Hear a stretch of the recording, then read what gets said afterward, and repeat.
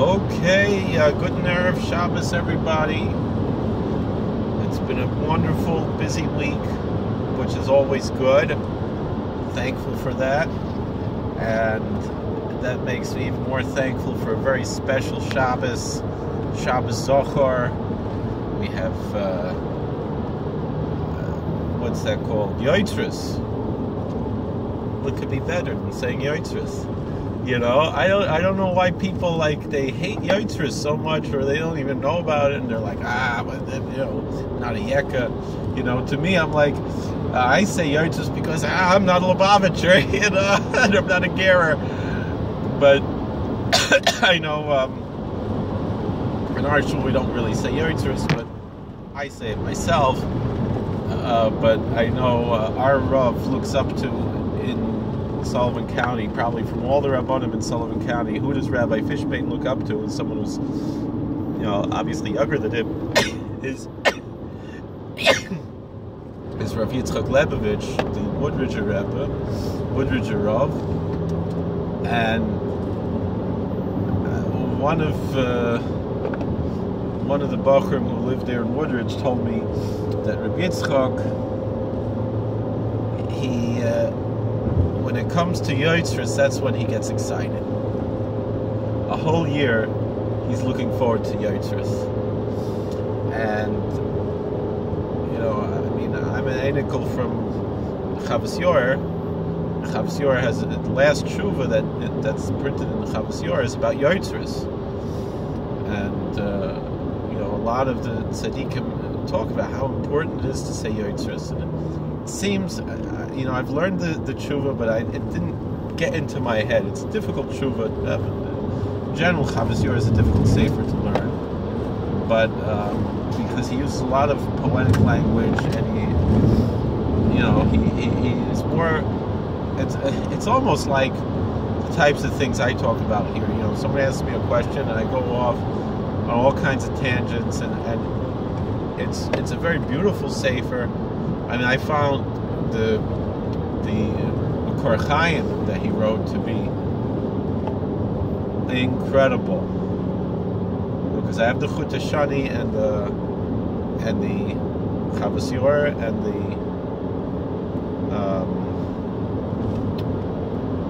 the Makor Chaim, and the Makor Chaim, oh wow, the sweetest of the sweet. And you gotta learn the sefer. It's so amazing.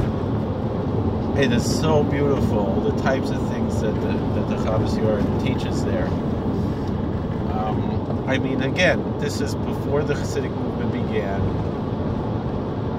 and it has a Hasidische Warmkeit there that convinces me that the classical Ashkenaz, the derech of Hasidus is the derech of classical Ashkenaz before the Shabtai Tzvi debacle. Meaning that problem of Shabtai Tzvi, really damaged Yiddishkeit, and the derech of the Baal Shem Tov was a restoration, was a revival movement. It wasn't something new. And the thing with the Samarov says, he's like, if you really want to know what Hasidus is all about, forget even about Kabbalah. Look at the Chovos Halevavos. He said 90% of Hasidus is in the Chovos Halevavos. So, which was already Rishon. So when people the Chassidish, this is some new age, no, it's the classical, old-fashioned, and this, it's the original way, and it's just that, things got lost in the way because, unfortunately, bad things happened. People talk about, they theorize about what the Chavos Yair felt about Shabtai Tzvi, because he lived during that epoch, and he was his library proves that he was very fascinated by this. He was very interested in this question. Was he actually a devotee of Shabtai Tzvi? I don't think so. I mean, there were great Rabbanim who were, is what people say. I question that, I'm skeptical. I think he was someone who was definitely interested in everything. And so,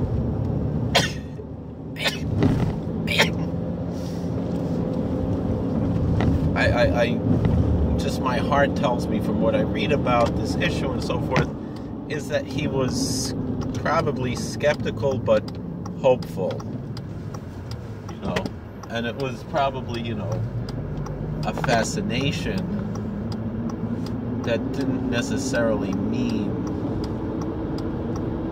this is, a devotion. I think he was a very open-minded person, but had this healthy skepticism. I'm thinking, I don't think he was like a chassid of Shabtai Tzvi, chas v'shalom. I think he was, interested in reading the news, just the same. People are interested to hear about the Mashiachis Lubavitchers, they're interested to hear about Zionism, they're interested to hear about Hellbrands and things, all these weird things that are in the Jewish world.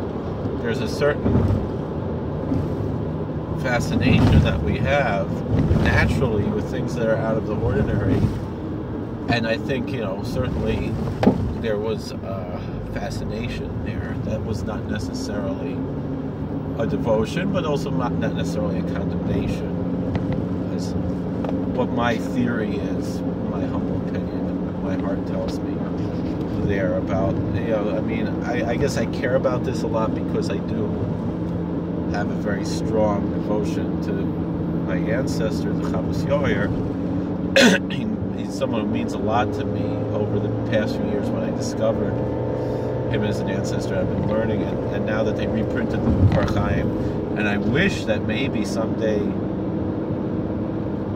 they would print the Yair Netziv, which had never been printed as far as I know. I mean, I see quotes here and there from it. It's incredible. It's an incredible work.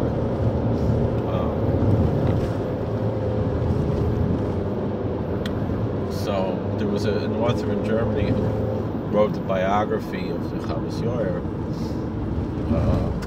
David Kaufman, I think his name, and it was translated to English. I asked my wife, because she knows German pretty well, maybe we could sit down and learn it together, and then I found the English. It's on archive.org. It's quite incredible. And he, Kaufman says that he thinks, that Chavos Yair was unfortunately a devotee of the Shabtai Tzvi. I don't want to believe that, and so I don't think the evidence that he brings is conclusive enough to make a statement like that. Obviously, once the whole thing fell apart, obviously he wasn't anymore. But meaning, while it was going on, did he maybe get swept up? Maybe, But again, I think it was a fascination with healthy skepticism and hope as well, and healthy hope. That we did learn a lesson from that, but it's not necessarily the lesson that Kabbalah is bad, and certainly, when we look at someone like the Chavos Yair, who writes about how Kabbalah is not for everybody, but then says the Zohar is for everybody. Most of what we think about Kabbalah, we think about the Zohar. So, you got to understand where things are coming from and so forth, and what this is all about. But he was an educated, intelligent man, a worldly man, who was also very spiritual and very brilliant, and then and he was a Hartzigeid. I mean, that's what really impressed me. Printed right after that tshuva, I think it's, if I'm not mistaken, Reish Lamed Ches in the Chavos Yor, the last tshuva in the Chavos Yor. Then he has a whole kuntras of poetry, of Zmiras for Shabbos and for Hanukkah, and from Lava Malka, and Techinas, and Slichas, and Kinnis, and all kinds of things that, first of all, is highly Kabbalistic, but also beautifully poetic and brilliant. And he says that, anybody who engages in the devotion of these songs won't find it to be a vain pursuit. So, that's the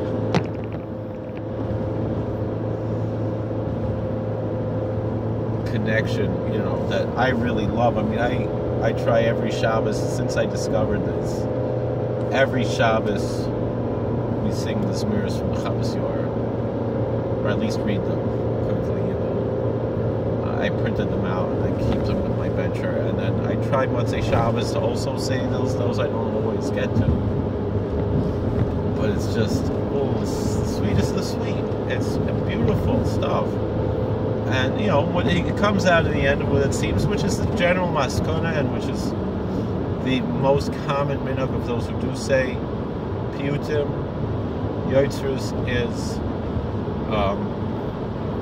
only, if you're going to say them liturgically, is only those that are recited in the Chazaras HaShatz, because the Chazaras HaShatz is not repetition of the Shemona Esrei, of the Midah. Those are the ones that are appropriate to say, but the ones that are actually technically Yotzros, the ones from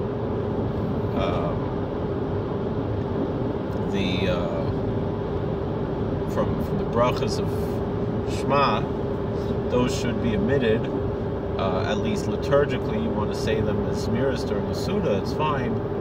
And so that's why I generally follow the minhag of the Samarov, which is a general Hungarian minhag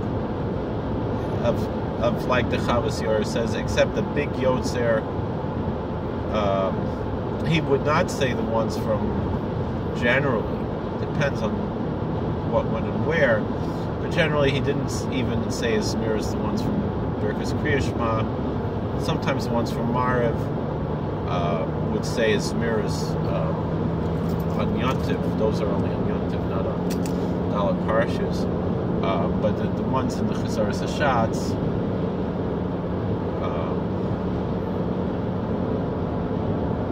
would say, except the big one, which he would leave as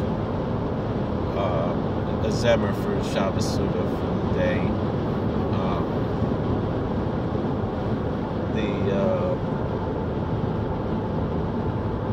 Except on Parsha Zachor, which I usually still do that on Parsha Zachor. I usually will have that as my thing for the Suda, even though that's not what Samarav did. I don't have to be a monkey and follow everything that Tzaddik did just because my kids go to a school that has his name on it. And that's not what he wanted anyway. A lot of sisters would say tzaddik, that's he didn't want people to ape him, but but I say the Yotzros just because I find them to be so inspiring and beautiful. I mean, the art scroll has them in English. Look at them; they are beautiful, beautiful stuff. Really incredible, uplifting. It's a highlight of the year to say these things, and so many people don't even know about it, let alone say them.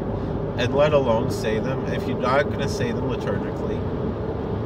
For example, the Vilna Gaon held that it's a hefsek, but the Vilna Gaon also had a nusach of the.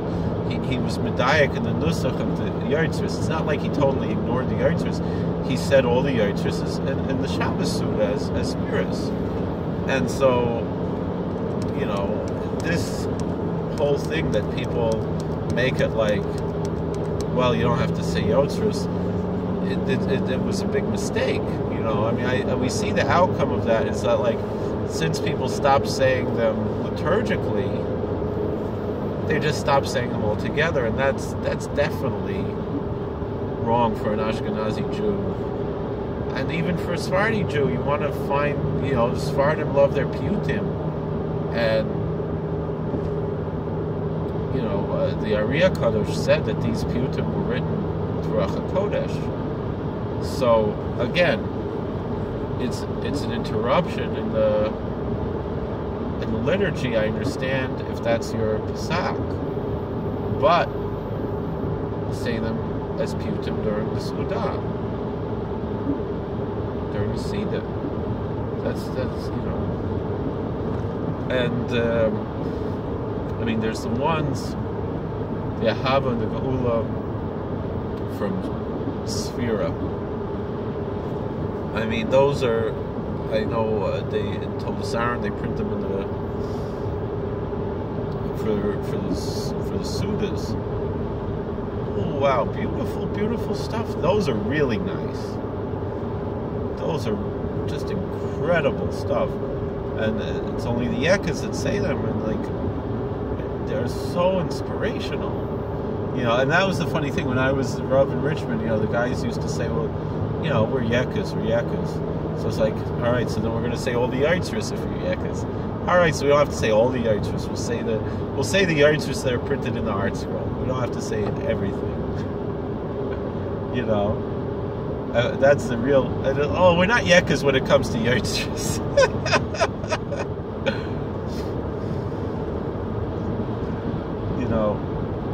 It's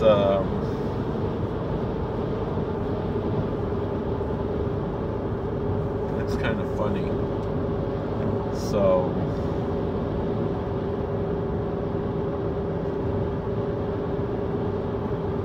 it's if you're it should so again, me personally, it's kind of, that was the thing the other 2 weeks ago, Parsha Shkolim, they wanted the Ashkenaz minyan. And then I said, so for Ashkenaz, we're going to say Yotzros. I said, no, we're not Yekas. We're just regular Ashkenaz. But this other regular, like that's the story that this Bacher told me. He said that someone said to Rabbi Yitzchak Leibovich, Ba'aminz Ashkenazim zuk man nish kan Yotzros. And Rabbi Yitzchak said, no, Adarabba, Ba'amaychim zuk mei Yotzros. And the same thing I remember, it was before Shabbos HaGadol and Rosh Shiva, Rabbi Braunspiegel at Lander College, so for Shlema. Rabbi said, he was talking about Shabbos HaGadol, and he said, who here says Yotzros? I'm the only one that raised my hand. And he said, and he came from Gerach Hasidim, so the Gerach Hasidim don't say Yotzros. So he said, I guess everybody here is Hasidish except for Yitzchak, and I'm the one with the reckle and the bent up hat, Isn't the only one, I guess.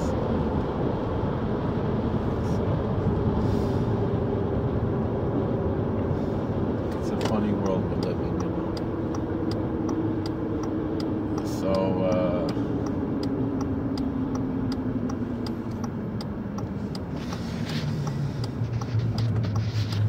and then I remember, the shul I would daven at where they said Yotzros, right near Lander College, the shul, Galanter shul, and Galanter Zadim is the Rav there,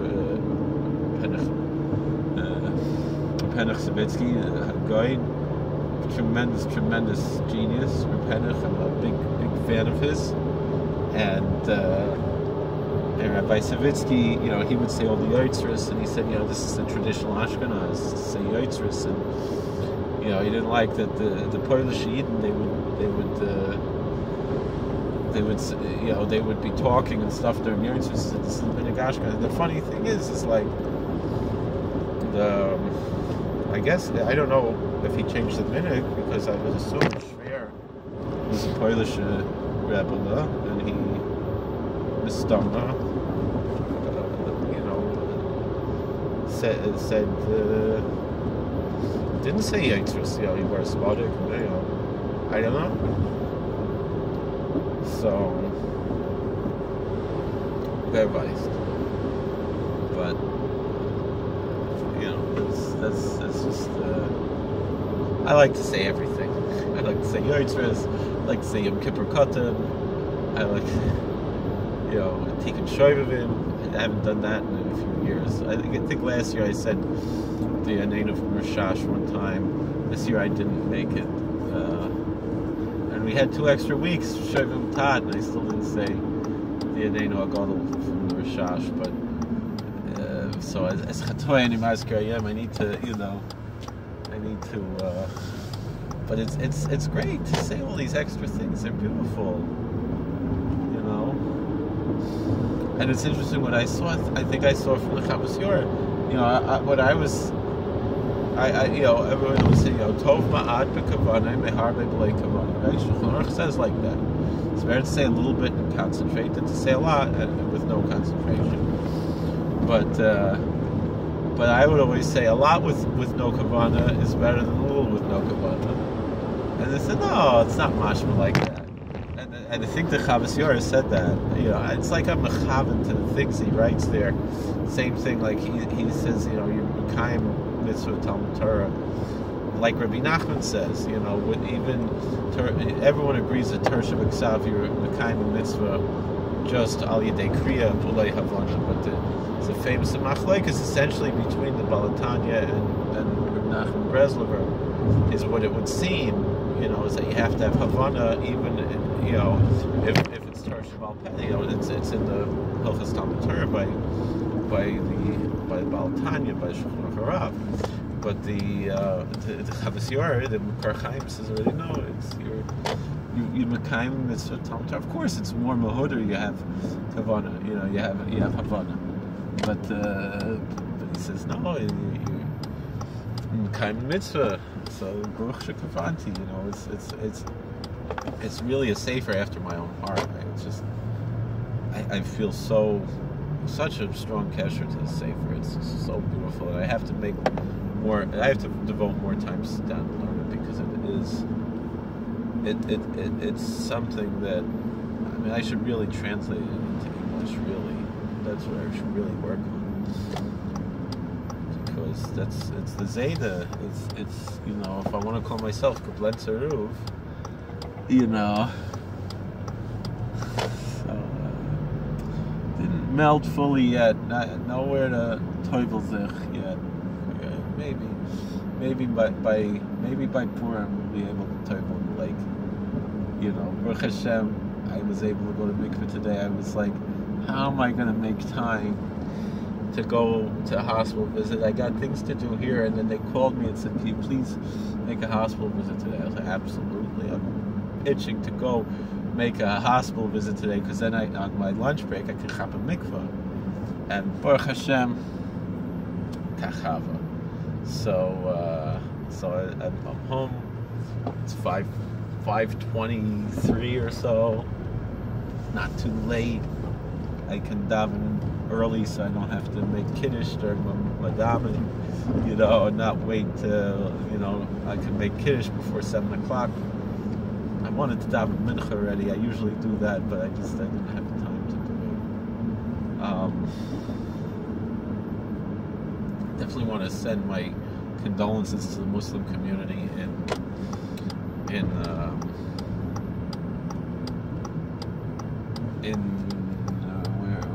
New Zealand, Christchurch, New Zealand. There's a big Jewish community in Christchurch also. There's like the Young Israel of Christchurch and the Agudas Yisrael of Christchurch. It's kind of nobody's here, right? No, of course not. It's Parsha Sofer. But they're here. That's interesting.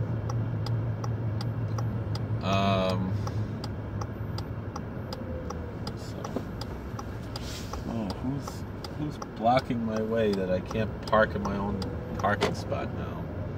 Bubby, what are you doing to me?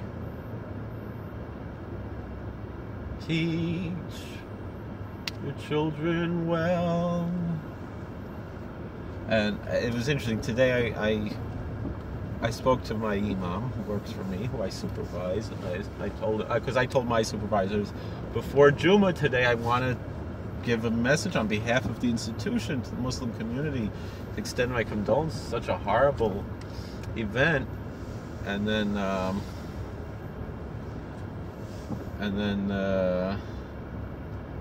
imam said that's a great idea, but then he asked the guys, and they're like, no. So